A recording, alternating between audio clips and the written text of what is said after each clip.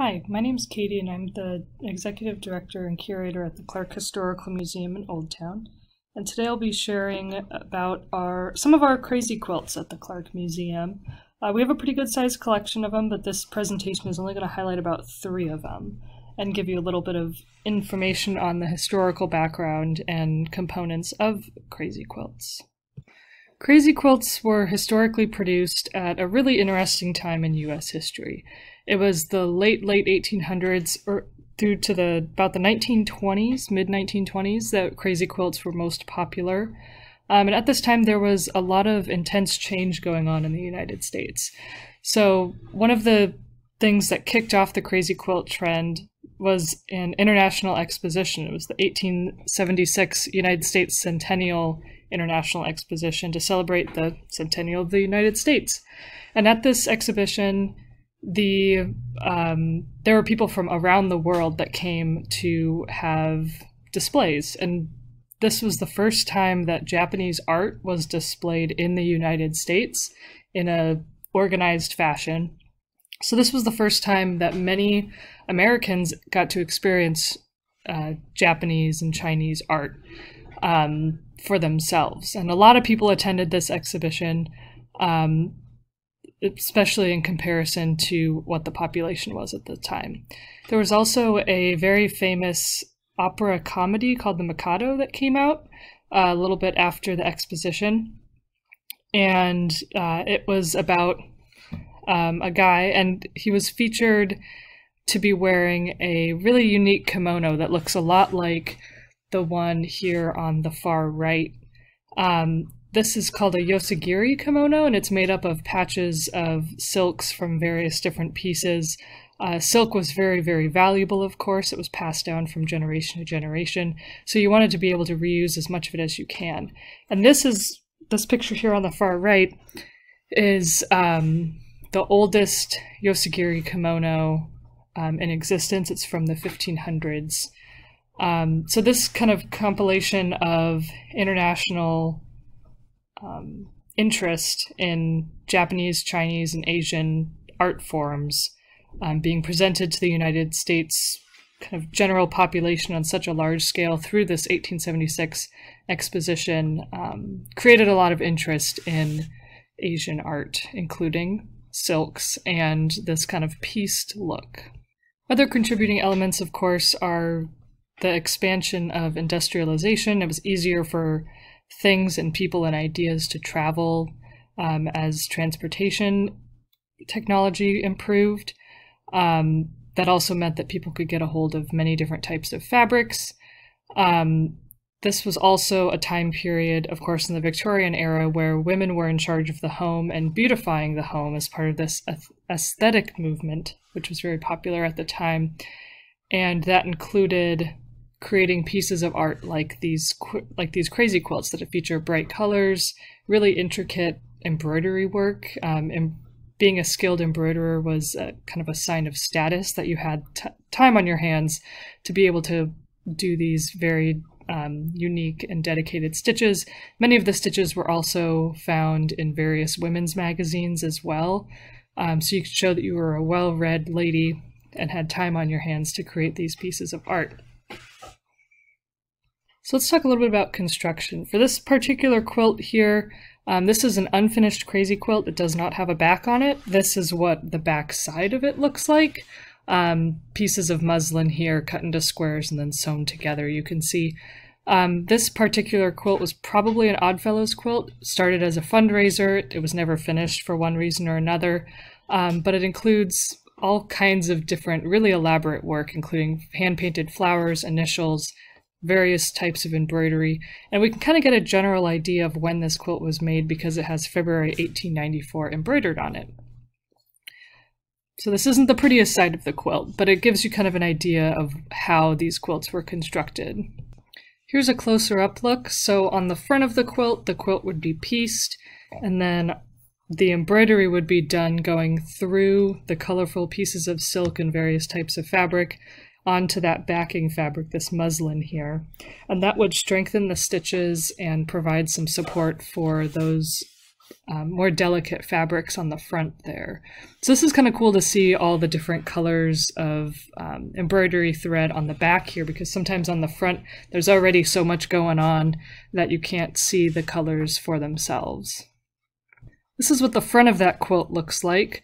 You can see it's made up of blocks, like I mentioned earlier, and these individual blocks have been sewn together. So what probably happened with this quilt was that a woman or a couple of women were in charge of putting together blocks to create this quilt, and then it was going to be finished by someone and then probably auctioned off.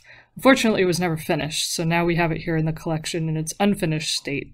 But it still provides a lot of really interesting information and kind of a glimpse into this really unique art form. So we'll take a closer look at some of the elements on this particular quilt, as well as a few others. Crazy quilts are made up of many, many different elements. You got the embroidery stitches, you have the fabric itself, sometimes there's ribbons and other embellishments that kind of pop off the quilt, there's artwork, there's initials, sometimes there's even pieced blocks within these larger blocks. We'll take a closer look at some of these particular elements in the next few slides. First one is fabric choices.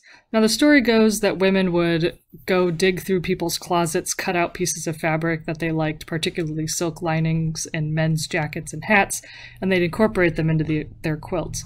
But these fabrics could come from anywhere. We have one quilt in the collection where all the fabrics come from a woman's brother's trip around Europe. But many of these other ones might just be pieces of fabric that people took from old dresses, took from linings, and found in other various places. They could also trade scraps with other people as well. But having so many different types of fabric in a quilt could make it really challenging to preserve this quilt. You can see another video where we talk a little bit more about that. But it really creates this really interesting variation of textures, and it really makes you wonder where the fabrics came from. If someone at some point in time could have sat down with this block and said, that piece of kind of orange color near the bottom is from my grandmother's dress, or this other one is from a dress that I wore at this very important occasion in my life. So looking at all these different fabrics, unfortunately we don't have documentation on this, but it kind of makes you wonder where these pieces of someone's life came from.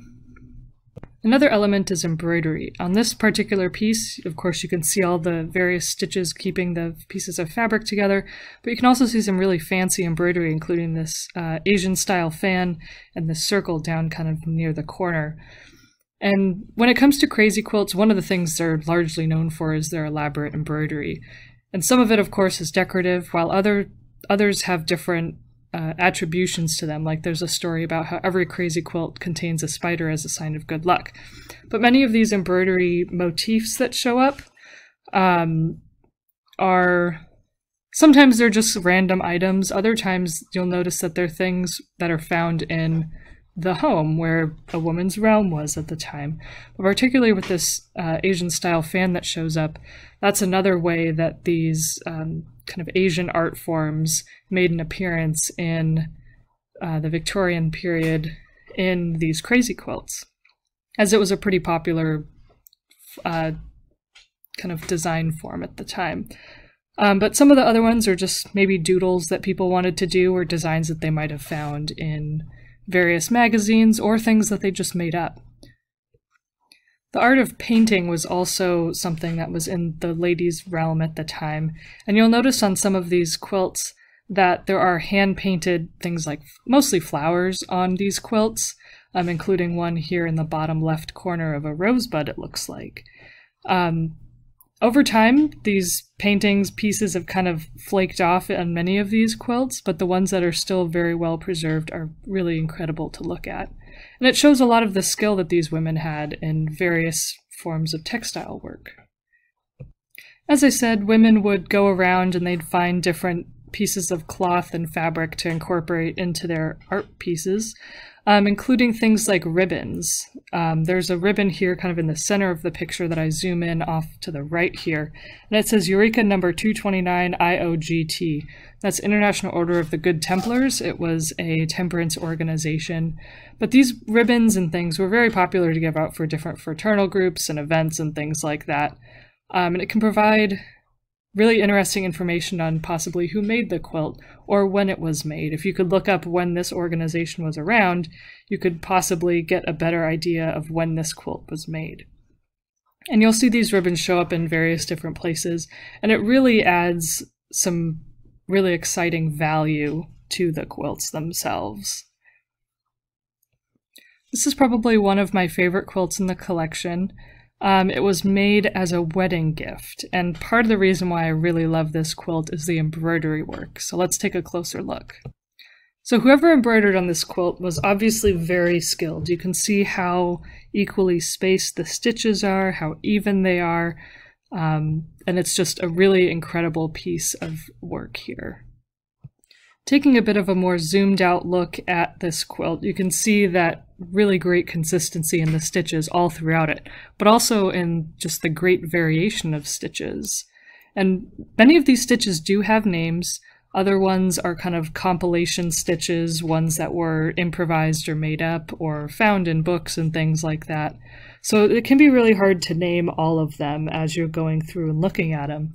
That was part of the project I was trying to do, was trying to get names to all these stitches, but it was really hard just because of all of the massive variation that you can see. But in this particular piece here, you can see various silks, you can see velvets, you can see painted flowers, and we'll take a closer look at some of these other embellishments.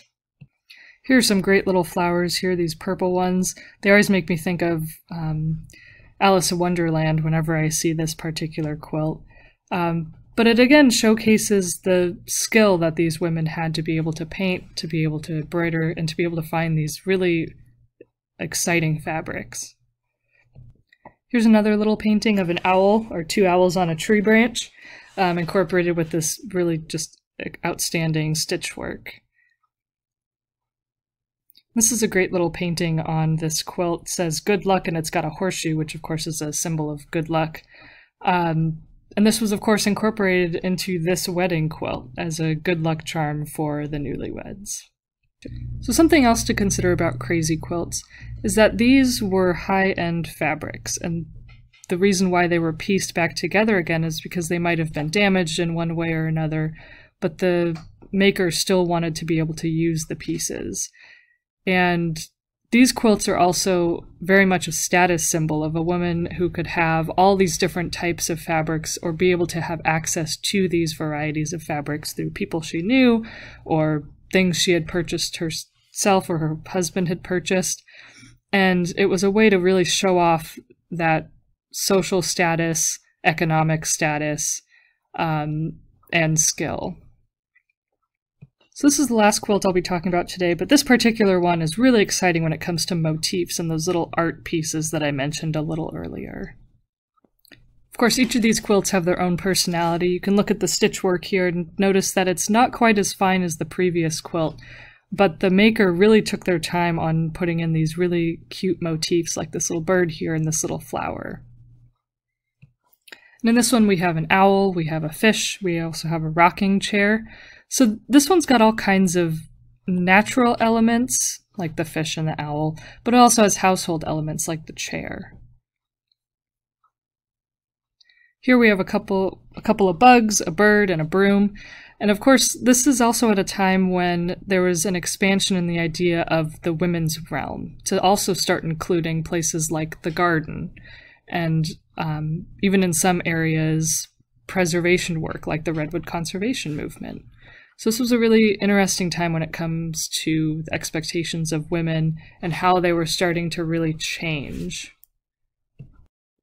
So this is kind of a similar picture to what we were just looking at, but one thing I want to highlight here are the two fans that kind of appear in the upper right corner here.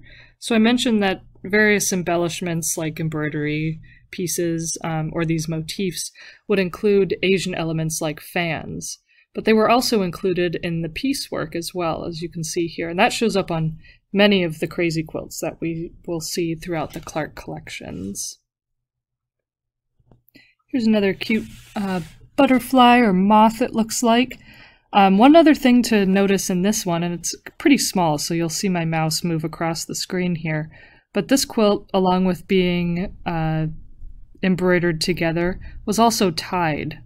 So that there's a tie there, there's a tie there. So what that did was the embroidery work might embellish the seams on the blocks that were made, but to keep the front of the quilt together with the actual back of the quilt, if there was any batting, which is the filling part, of course, of the quilt, people would add these ties to keep the quilt in its sandwiched form, as quilting people call it. And that also added some stability to the quilt as well, and reduced some of the strain that might be on the stitches from someone pulling the quilt. Another thing to note is that these quilts were kind of more decorative than useful. I'm sure people did use them, but people would put them on piano benches, on their couches maybe, as decorative pieces. There was one story I read about a young man who had a scarf that was made out of various scraps of fabric that different women had given him over time as kind of a status symbol of how many women were interested in him, which I found to be pretty amusing. This quilt also features 2 embroidered names or initials. So of course Ella is here on the left, EAB is on the right. We don't know exactly who Ella was, if she was the one that the quilt was for, or if she was the one who made the quilt. But there's some really fine embroidery work when it comes to making these letters and incorporating them into the piece. Here we can see a couple of interesting pieces of fabric used, including this one, where this tan piece was damaged in some way and a circular piece was pieced into it. Very similar thing happens up here, where there's some embroidery work along the edges and then some white here. But also, here's another one of those really interesting ribbons that I mentioned earlier. There's also these circles that are embroidered, along with a cute dog. I always appreciate it when they include dogs in their quilts. Here's a closer look at that ribbon. It says Farmers Festival, Galpin Mill, September 4th, 89, and that was 1889 rather than 1989. So this gives us kind of an idea of when this quilt might have been made, late 1800s, although of course that ribbon could have been old by the time it was incorporated into the quilt. It could have been new. You really never know. Here's another one of those Asian style fans that we've seen on a couple of the other quilts. So something to note at this point in time is that particularly in the West, there was a lot of anti-Asian sentiment. There were Chinese immigrants coming here to work on the railroads and other various projects, but there was a lot of just anti-Asian sentiment.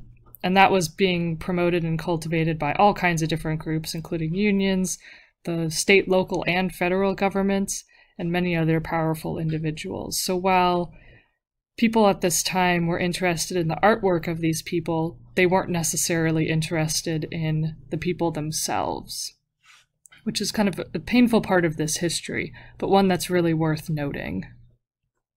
Here's a couple more pieces where there's some household scissors and a boot, along with some really great stitch work here that kind of looks like blooming flowers, fences, and you can see there's different velvets and silks incorporated into this. Just a really, really nice quilt.